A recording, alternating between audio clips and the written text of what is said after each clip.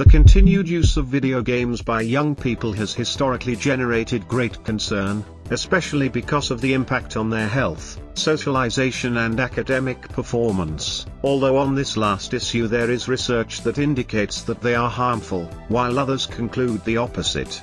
This research analyzes the relationships between video game usage time and the academic performance of adolescents. Results indicate that adolescents spend an average of 47 minutes a day playing video games, and less time on weekdays than on weekends. Those who spend more time playing video games on weekdays fail more subjects, and those who spend more time on weekends get better grades.